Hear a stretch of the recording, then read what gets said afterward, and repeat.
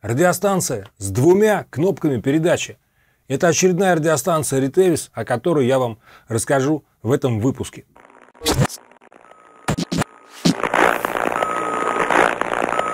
Приветствую вас! Радиостанция Retevis RT52. Это носимая двухдиапазонная радиостанция VHF UHF. Работает в аналоговом и цифровом DMR режимах и даже имеет встроенный GPS-приемник. И, как я вам уже сказал, две кнопки включения передачи. Может использоваться и как профессиональная, и как радиолюбительская радиостанция. Есть режим VFO, в котором мы можем вводить частоту с клавиатуры, можем менять частоту с выбранным шагом. Шагов, кстати, очень много разных. Есть 2,5 кГц, 5, 6, 25 и все остальные тоже. И есть канальный режим, где частоты каналов мы можем записывать в память радиостанции как с клавиатуры самой радиостанции, так и с помощью компьютера и специального кабеля для программирования. В режиме каналов в этой радиостанции может быть записано до 4000 каналов, которые могут быть организованы в зоны. И зон этих может быть до 250 штук. Единственное, есть небольшое ограничение. В одной зоне может быть максимум 16 каналов. Хотя переключатель каналов у этой радиостанции, конечно же, не галетник на 16 положений, а это волкодер, который вращается без ограничений. Но вот каналов в зоне может быть максимум 16. Радиостанция имеет цветной графический дисплей, который работает в немножко непривычном, можно сказать, инверсном виде, то есть большая часть площади изображения этого дисплея черная, темная, и только нужная нам информация светится каким-то светлым цветом, например, белым или зеленым. По-моему, это очень удобно в том плане, что дисплей не создает лишней засветки. В темноте, если им пользоваться где-то на улице, в лесу, то глаза не слепит яркий свет дисплея. Есть подсветка кнопок, благодаря чему радиостанция еще удобнее пользоваться в темноте. Дисплей может светиться в непрерывном режиме, но при этом тогда он расходует значительно энергию аккумулятора. Либо может работать с каким-то ограничением по времени, 10-15 секунд. Это все настраивается в меню радиостанции.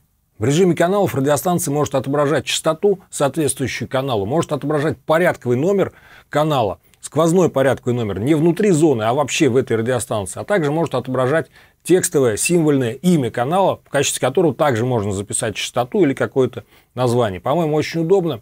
Все это переключается, естественно, как из программы, так и с самой радиостанции, из меню радиостанции. Вообще меню этой радиостанции очень развитое, очень гибкое, и можно практически все настройки делать, не имея программатора. Но с программатора, с компьютера это делать удобнее, так как, например, большое количество каналов или каких-то DMR позывных, я имею в виду контактов DMR, записать с клавиатуры будет очень долго и неудобно. С компьютера, конечно, это делать удобнее. Но все можно сделать и без компьютера.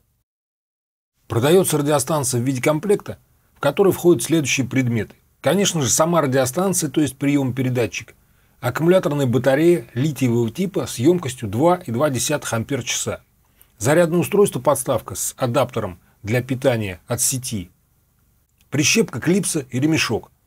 Конечно же, антенна двухдиапазонная с разъемом SMA-мама на антенне, то есть на радиостанции разъем SMA-папа, как на большинстве китайских радиостанций. Инструкции по эксплуатации только на английском языке, и в зависимости от продавца, от комплектации, может быть еще кабель для программирования. Кстати, о кабеле для программирования. Он не содержит внутри себя микросхемы PL2303 или любой другой USB to Serial. Это просто провод с разъемами, а сам USB-интерфейс находится внутри радиостанции. И о том, зачем нужно две кнопки включения передачи. У радиостанции на дисплее два индикатора частоты. Две частоты одновременно отображается. И точно так же, как у всяких дешевых бауфенгов, в этой радиостанции нет двойного приема. Она принимает в один момент времени только одну частоту и может сканировать две частоты, верхняя, нижняя. На какой частоте появится активность, там она и будет слушать. Можно, кстати, эту функцию отключить, и будет слышно только ту частоту, которая выбрана основной. И вот с помощью двух кнопок передачи можно выходить на передачу на выбор или на верхней частоте, или на нижней, не переключая, какая у нас сейчас основная частота. То есть нажали верхнюю кнопку передачи, работаем на частоте, которая на верхнем индикаторе. Нажали нижнюю кнопку, работаем на частоте, которая у нас на нижнем индикаторе. Но в настройках радиостанции можно настроить функции не только вот этой верхней рыжей кнопки и боковой средней кнопки, но и функции кнопки передача, нижняя, вторая, тоже можно настроить точно так же, как и любой другой кнопки. Можно сделать, что это у нас будет не вторая передача, а, например, переключение мощности или принудительное открытие шумоподавителя. R3TIB, R3TLB. Проверю связь сначала в аналоговом режиме. R3TLB, R3TIB. Как меня принимаешь сейчас с радиостанции Retevis RT52 прием? Принимаю тебя хорошо, 9 баллов, уверенно, но модуляция тиховатая. Понятно, понятно. Я тебя прекрасно слышу вообще. Тиховатая очень сильно тихо или более-менее можно разбирать? Нет, можно, конечно, разбирать, но по сравнению с другими станциями она все равно будет более тихая. Я понял. Давай перейдем в цифру, в DMR. Давай переходим. TIB, TLB. ЛБ, ДБ. Да, вот в DMR, конечно, совсем по-другому тебя слышно. Как у меня здесь не погромче стало прям? Ну, такое ощущение, что да, она здесь громче как-то.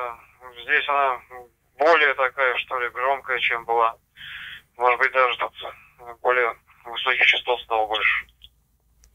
Да, понятно. А у тебя какой тип радиостанции сейчас? У меня сейчас Моторола, DP2400. Ага, я понял. Все, спасибо, на приеме. Принято.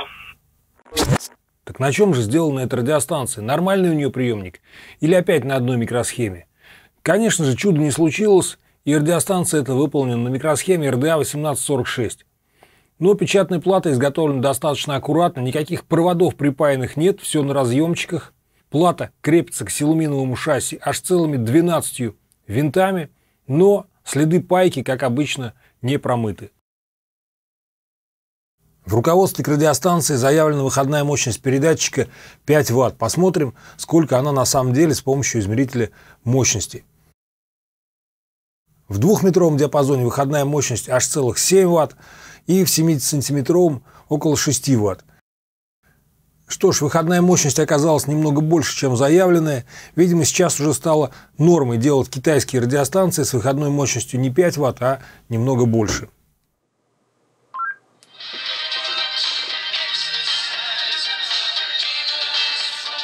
Как видите, есть возможность приема УКВ радиовещания в диапазоне частот от 65 до 108 МГц. Конечно же, этот прием сделан отдельным трактом, так как RDA 1846 не работает в этом диапазоне частот и в этом режиме. А основной диапазон частот этой радиостанции от 136 до 174 МГц и от 400 до 470 VHF и UHF, соответственно, в том виде, в каком эта радиостанция продается.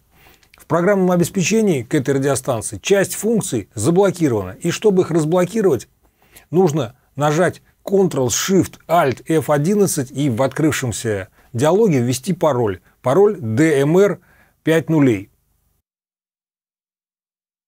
После этих действий в программном обеспечении снимутся все ограничения и можно будет полностью пользоваться всеми его функциями. Также появится возможность редактировать верхнюю граничную частоту диапазона VHF. И вместо 174 МГц можно туда написать максимальное значение 260 МГц.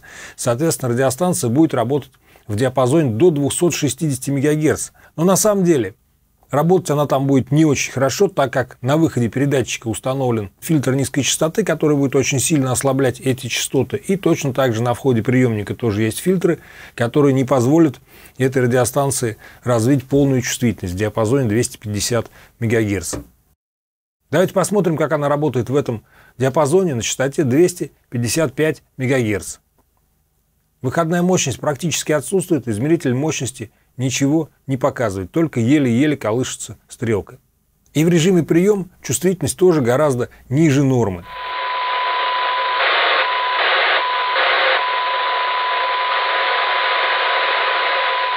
А вот, например, как эта радиостанция слышит гораздо более слабый сигнал в диапазоне 145 МГц.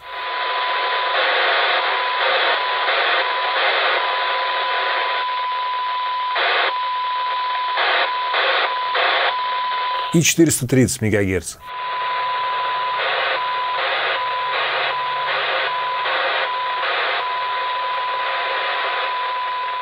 В таком виде, с такой выходной мощностью и чувствительностью приемника, конечно, пользоваться радиостанцией в этом диапазоне нельзя. Но зато есть возможность доработать ее аппаратно, перестроить входные и выходные фильтры. Зачем это можно сделать? Во-первых, в Америке есть радиолюбительский диапазон 220 МГц. Для пользователей американских это может быть интересно. Ну и, соответственно, кто-то, может быть, будет радиохулиганить. Еще интересная вещь, о которой я хотел вам рассказать в этой радиостанции, это встроенный GPS-приемник. Для чего он может быть использован? Во-первых, в этой радиостанции есть часы, которые показывают текущее время, и можно по данным GPS синхронизировать эти часы. То есть можно их не выставлять вручную, а по данным GPS они автоматически очень точно у нас установятся. Во-вторых, можно посмотреть просто свои координаты. И в-третьих, можно передать эти координаты на другую DMR радиостанцию в виде текстового сообщения, в виде смс-ки, которая может быть передана просто между DMR радиостанциями. Функции автоматической передачи GPS-координат по DMR с каким-то интервалом в этой радиостанции нет, по крайней мере в существующей прошивке. Много разных функций в радиостанции, много разных возможностей, все очень гибко, все очень интересно, но микросхема 1846, поэтому хоть насколько-то эффективную внешнюю антенну работать она не будет. Спасибо, что смотрели это видео. Ссылка на страницу, где можно приобрести такую радиостанцию, есть в описании к этому видео. Используйте радиостанции не только для радиолюбительства, но и для более практических каких-то целей. Смотрите мои видео, подписывайтесь на канал, на группу ВКонтакте, в Facebook. Здесь был Алексей Игонин. Всем пока.